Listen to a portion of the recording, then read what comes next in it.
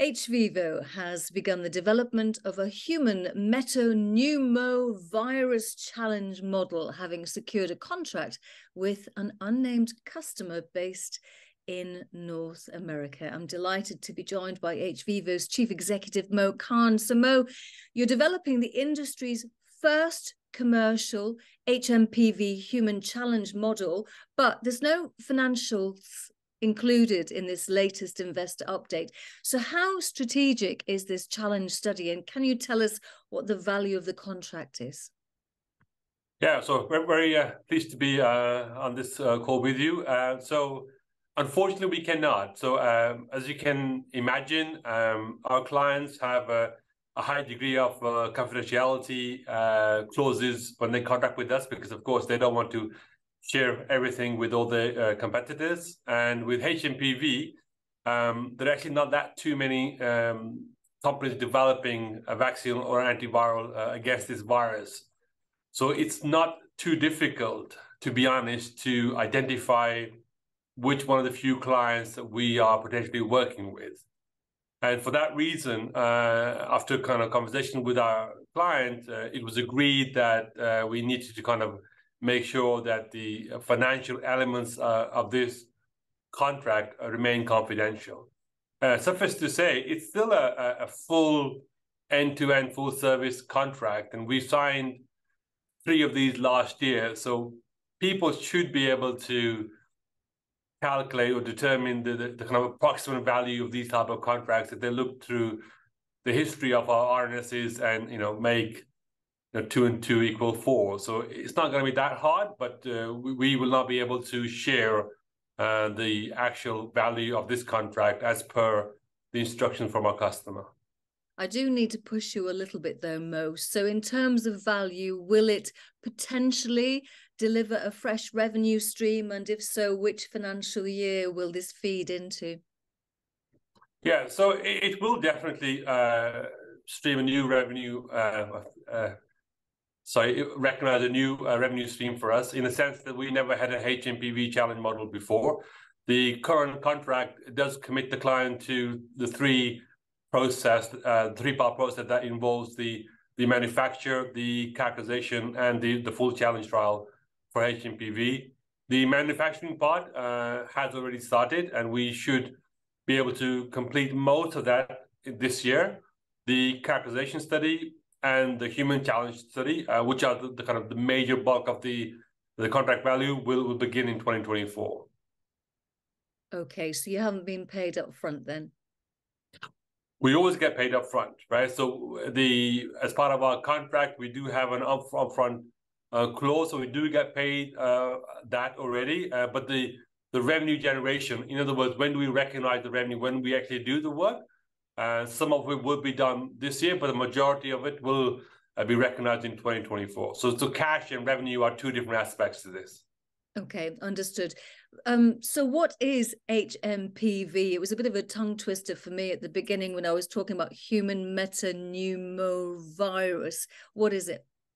You've done a good job there pronouncing it. So yeah, take credit for that. So it's a virus that was discovered only in 2001 by Dutch scientists.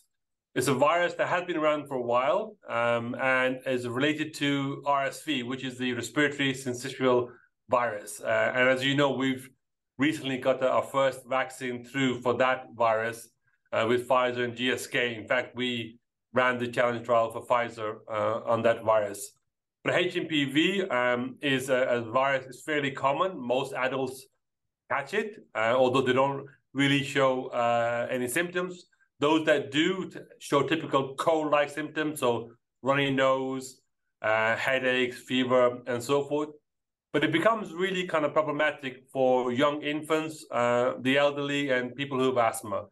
In those cases, it can cause severe symptoms, in some cases resulting in hospitalization and ultimately causing pneumonia. So one of the doctors recently actually termed it as the most important virus that people have not heard of. And I think that's a pretty good classification. Like, as you mentioned, you've not really heard of hMPV before, but it's been around. And even as recent as this spring, there was a spike in the US. So people are expecting to see an increase in the incidence of hMPV infections. And we're here trying to work with our customers to make sure that we are prepared and we have therapy ready for any potential increases in the future. Okay, the fact that so few people have heard of it probably goes a long way to answering my next question, which is, why are there no approved vaccines or antiviral treatments for hMPV? Yes, it's very difficult to make antivirals and vaccines. I think people and us as well have been fairly spoiled in the rate of progress we saw with regards to COVID. But generally speaking, even RSV, it's taken about 60 years to get the first vaccine approved. So it's a very challenging endeavor to actually come up with a new vaccine or antiviral. But you're absolutely right. There is no dedicated therapy for hMPV. And this is the reason why our client is really kind of have a mission to make sure something is available that would benefit patients who are impacted by this nasty virus. Okay, so in terms of that mission, I'm gathering that there's an immediate start to this work. So what's the timelines? When do you expect it to end? Yeah, so absolutely. As I mentioned earlier, we're starting the manufacturing already. So that basically starts from collecting a clinical isolate from an individual who has been infected with hMPV and purifying that and growing that up to what's called a good manufacturing practice standard, which basically means that it's ready for human clinical use. We expect to start the characterization in the first half of next year, and then the challenge trial will follow that. So the reason why we do the characterization study is to make sure that we find the right dose of the virus that we can use ultimately in the challenge trial. Too high a dose of the virus, you cause a high viral load, which makes it really unworkable with regards to the vaccine making any difference. And too low a dose means that you don't even have a sufficient population of infected people to be able to test whether your vaccine works or not. So hopefully, coming towards 2024, we'll have the majority of the work done then. I'm just thinking about capacity in terms of hVivo. What else you could take on? Is there an expectation that this could lead to similar contracts with the same clients or industry peers? Oh, absolutely. I mean, that is always the goal, right? So, we'll be very pleased to be working with this client to build up this model. But yeah, in the future, we will look to partner with other companies. In fact, we are talking to another company already, looking to partner with us on a hMPV challenge trial in the future. So our goal has been always to continue to diversify the challenge models we have, and then also, try and attract different markets that we've not really been addressing before. And as we add new challenge models to our portfolio of viruses we have, we've of course increased the size of the market we are addressing.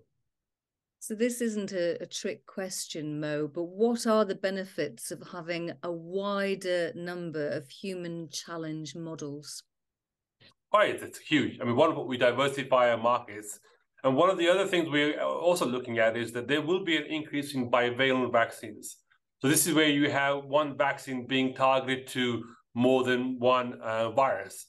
So if we have a hMPV model, for example, and an RSV model, there's no reason why we cannot give our clients within the same study a potential to run a challenge trial against two viruses.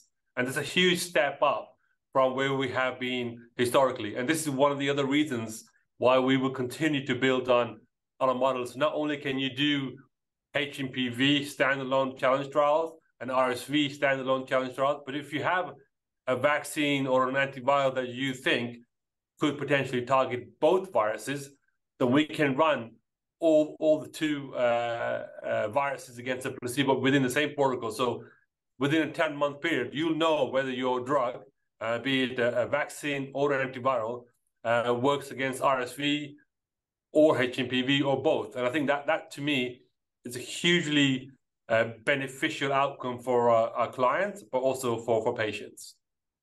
And finally, Mo, things are running well in the States. There's a lot of activity there. In April, I saw the FDA granting fast track and breakthrough therapy designations on a flu drug that hVivo had worked on. Is there greater potential there for the company? So, more than 50% of our work that we are currently doing comes from companies based in the US. So we are already actually, have a good, strong penetration in the United States. And we are the only challenge trial CRO whose data has been reviewed and the company's been given fast track or breakthrough designation from the FDA. I think this is the fourth time this has happened. So we know we actually produce a good quality product. Our data has been reviewed by multiple regulatory agencies.